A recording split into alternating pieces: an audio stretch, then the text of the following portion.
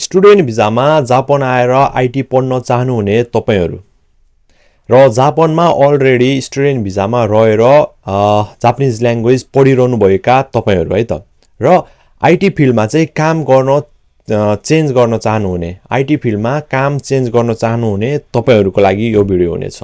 यो भिडियो अन्तिमसम्म हेर्नु होला। आशा छ हेल्पफुल हुनेछ है त, तपाईलाई सहयोग हुनेछ यो भिडियोले।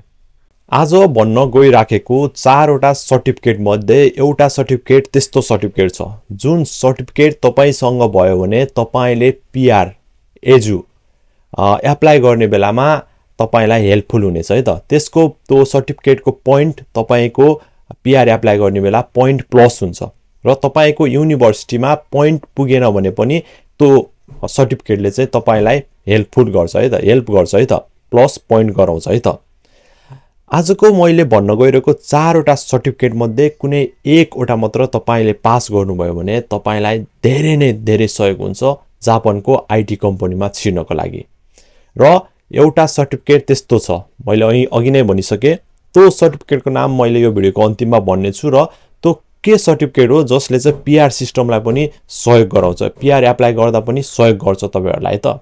यदि तपाईले चाहिँ मेरो अर्को भिडियो जापानमा आईटीमा काम गर्नुको फाइदाहरु के छन् त भन्ने बारेमा बनाएको भिडियो हेर्नु भएको छैन भने सुरुमा त्यो भिडियो हेर्नु होला है त। यहाँ मैले यहाँ पपअप पनि राखिदिएको हुन्छु, त्यहाँबाट हेर्न सक्नुहुन्छ, नभए मेरो प्रोफाइलमा युट्युबको प्रोफाइलमा गएर हेर्न सक्नुहुन्छ। पहिला त्यो फाइदा के छ त्यो हेर्नु होला है त, त्यसपछि यो भिडियो हेर्नु होला।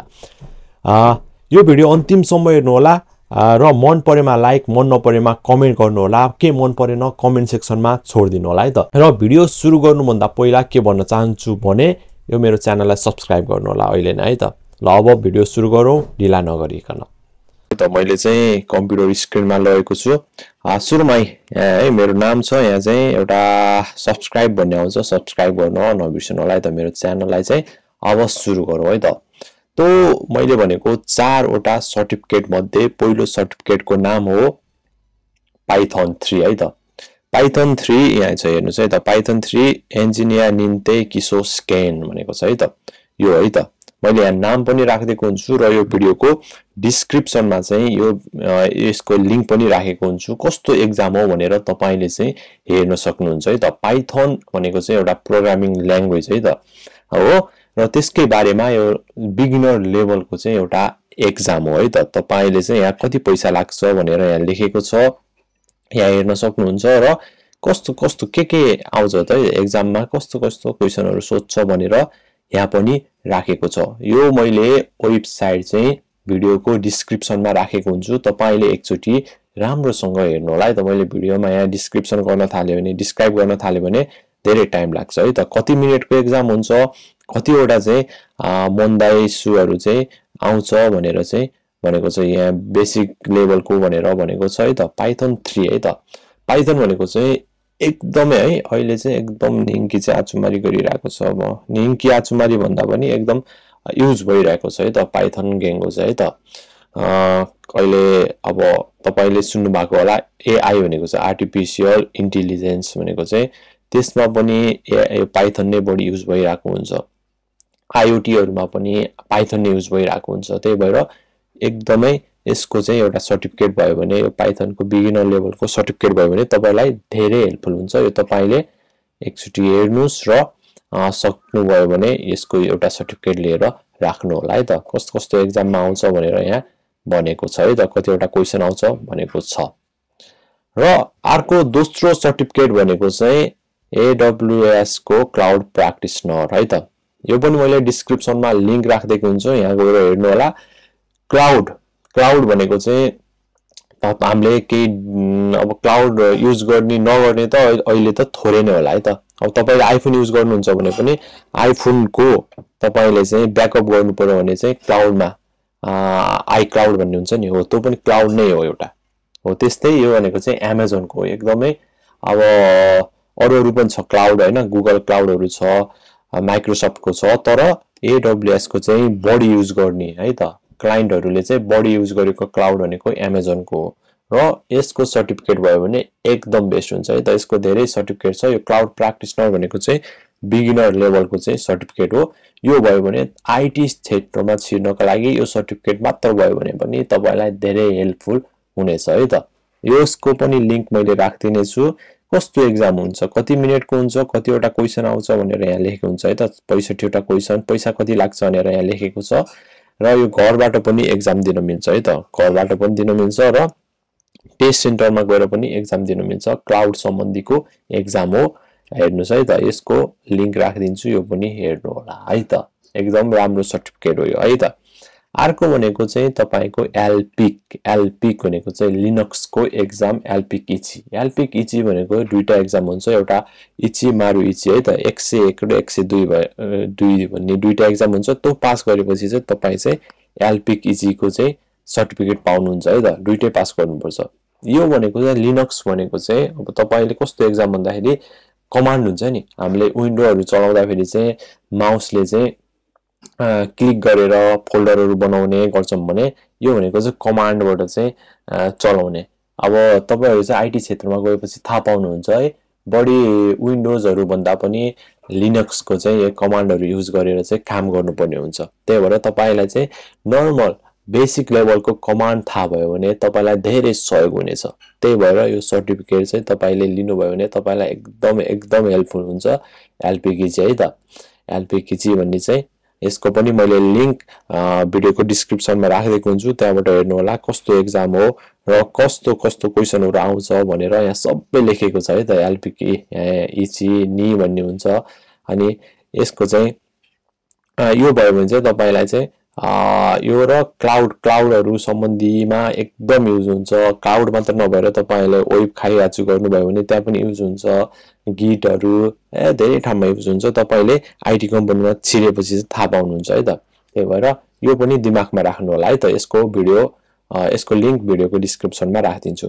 र अब भन्न जाँदै गरेको चौथो सर्टिफिकेटको नाम चाहिँ म भन्न जाँदैछु, जुन सर्टिफिकेट भयो भने चाहिँ तपाईले पीआर सिस्टममा चाहिँ पॉइन्ट प्लस गर्न सक्नुहुन्छ है त। धेरै हेल्पफुल गर्छ र यो चाहिँ कोक्खा स्क्यान हो है त। कोक्खा स्क्यान भयो भने तपाईलाई चाहिँ पीआर एप्लाई गर्दाखेरि पॉइन्ट बढ्छ है त।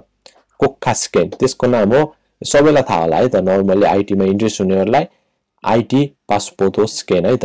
आईटी पासपोर्ट स्क्यान एउटा कोक्खा स्क्यान हो। यसको पनि म लिंक डिस्क्रिप्सनमा राखिदिन्छु है त। यो सर्टिफिकेट त पास गर्ने पर्छ। अरु भन्दा पनि यो गर्नुभयो भने चाहिँ बेस्ट भयो है त। म फर्स्टमा नम्बरमा चाहिँ रिकमेन्ड गर्ने भनेकै आईटी पासपोर्ट हो है त। अरु भनेको पछि गर्दा पनि हुन्छ। यो भयो भने एउटा कोक्खा स्क्यान भयो तपाईको। हेर्नुस् है त, कोक्खा स्क्यान तपाईको पछि भविष्यमा तपाईले एजु पीआर एप्लाई गर्दाखेरि धेरै हेल्पफुल हुन्छ। र आईटी कम्पनीमा छिर्दाको बेसिक नलेज भनेको चाहिँ यही स्क्यानमा हुन्छ, एक्जाममा हुन्छ है त। यो चाहिँ मैले तपाईलाई डिस्क्रिप्सनमा राखिदिन्छु।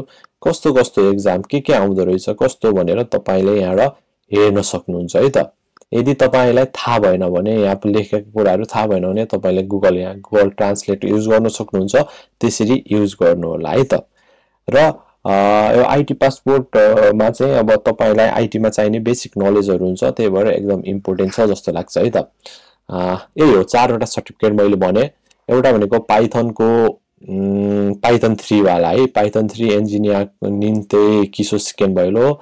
सेकेन्ड भनेको एडब्ल्यूएस को सर्टिफाइड क्लाउड प्र्याक्टिशनर भयो। थर्ड भनेको एलपीकेजी भयो र चौथो भनेको चाहिँ आईटी पासपोर्ट स्क्यान भयो है त। यो चारवटा मध्ये कुनै एउटा तपाईले चाहिँ पास गर्नुभयो भने तपाईलाई धेरै हेल्पफुल हुनेछ। यो सबै एक्जामको चाहिँ लिंक मैले मेरो भिडियोको डिस्क्रिप्सनमा राख्ने छु, त्यहाँ गएर हेर्नु होला। र अनि कस्तो स्क्यान हो भनेर चाहिँ तपाईले आफूले पनि हेर्न सक्नुहुन्छ है त। र आजको लागि चाहिँ यो भिडियो यति नै गर्न चाहन्छु। यो भिडियोलाई लाइक र कमेन्ट गर्न नबिर्सिनु होला, सब्स्क्राइब गर्न नबिर्सिनु होला यो च्यानललाई। थ्यांक यू सो मच है। मैले आज मेन्सन गरेको सर्टिफिकेटहरु मध्ये कुनै एक मात्र एटलिस्ट है त, कुनै एक मात्र पास गर्नुभयो भने तपाईलाई धेरै हेल्पफुल हुनेछ जापानको आईटी कम्पनीमा छिर्नको लागि है त। त्यही भएर अहिले स्टुडेन्ट लाइफमै तपाईले थोरै मेहनत गर्नुभयो भने तपाईले त्यो सर्टिफिकेट बिगिनर लेभलको सर्टिफिकेट हो, इजिली पास गर्न सक्नुहुन्छ र तपाईलाई आईटी कम्पनीमा छिर्नको लागि कुनै बाधा हुने छैन है त। एटलिस्ट एकवटा चाहिँ लिनु होला है त, मैले सजेस्ट गर्छु। र यो भिडियोमा मैले मेन्सन गरेको बाहेक अरु धेरै सर्टिफिकेटहरु पनि छन्। यदि तपाई आईटी क्षेत्रमा अलरेडी काम गरिसक्नु भएको छ र यो भिडियो हेर्दै हुनुहुन्छ भने यो कमेन्ट बक्समा मेन्सन गर्नु होला, कमेन्टमा लेख्नु होला किनकि तपाईको सानो एउटा 2-4 शब्दले चाहिँ कुनै अर्को एउटा स्टुडेन्ट नयाँ न्यू कमर्सहरुलाई चाहिँ हेल्पफुल हुन्छ भने किन नगर्ने त, है त। यो मैले भिडियो बनाउनुको कारण एउटै हो है त, मैले बनाएको भिडियोले कुनै अर्को एकजना मोटिभेट हुनु, कसै अर्को एकजनालाई चाहिँ सहयोग होस् भनेर बनाएको भिडियो हो, है त। यस्ता हामी मान्छे हो, मान्छेको मनमा धेरै दुविधा के गर्दा ठीक हुन्छ भन्ने धेरै कुराहरू खेलिरहेको हुन्छ। त्यस्तै कुराहरू मध्ये चाहिँ जापानमा चाहिँ न्युनगगाको सकेपछि के पढ्ने भन्ने कुरा पनि मान्छेको दिमागमा खुल्दुली हुन्छ, के पढ्दा ठीक हुन्छ भन्ने त मान्छेले चाहिँ चुज गर्न सकेको हुन्न। र मेरो यो भिडियो हेरेपछि तपाईलाई केही न केही सहयोग भयो भन्ने चाहिँ मैले आशा गरेको छु, है त, आशा गरेको छु। यस्तै भिडियो हेर्नको लागि मेरो च्यानललाई अहिले नै सब्स्क्राइब गर्नु होला र तपाईलाई चाहिँ केही कुरा मनमा लागेको छ, केही कुरा बुझ्नु भएन भने चाहिँ कमेन्टमा कमेन्ट गर्नु होला, म तपाईहरुलाई चाहिँ सक्दो रिप्लाई गर्नेछु, है त। हस् त, आजको भिडियो हेर्नु भएकोमा धेरै धेरै धन्यवाद। Thank you so much.